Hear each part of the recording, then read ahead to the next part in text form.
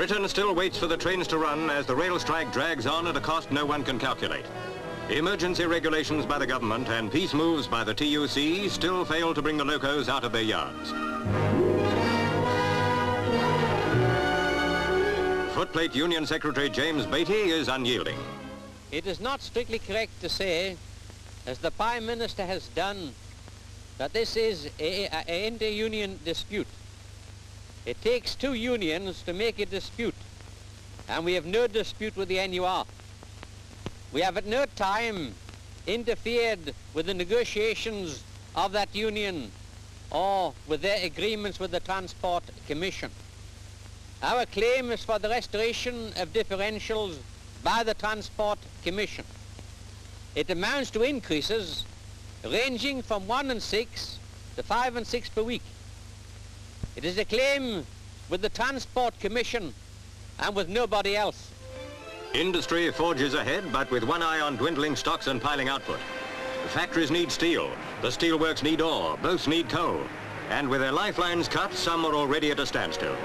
Steel is vital to Britain's shipyards, and over them too hangs the threat of unemployment. Road traffic round London is 3 times normal. Emergency arrangements for staggering hours ease the rush hour pressure a little, but hour by hour the stream of cars pours by. London's police, helped by the AA and R.A.F, organise special parking areas to cope with the thousands of cars bringing city workers to their jobs. In the Royal Parks, along the Mall, and in every suitable street fringing central London, cars are parked nose to tail. To handle the nation's mail, troops and R.A.F help out the G.P.O.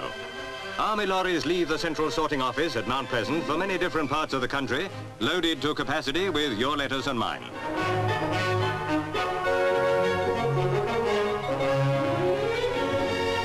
At Northolt aerodrome, R.A.F Transport Command planes wait to carry their share of the mail, which should be travelling far more cheaply by rail. A postman on a plane is a strange sight, but these are strange times when anything can happen except what seems reasonable. From a helicopter, we can see the full extent of the needless congestion which strangles the capital and which is repeated in other towns and cities. This madness must stop and the control of our affairs be restored to its rightful holders, the Parliament of our country.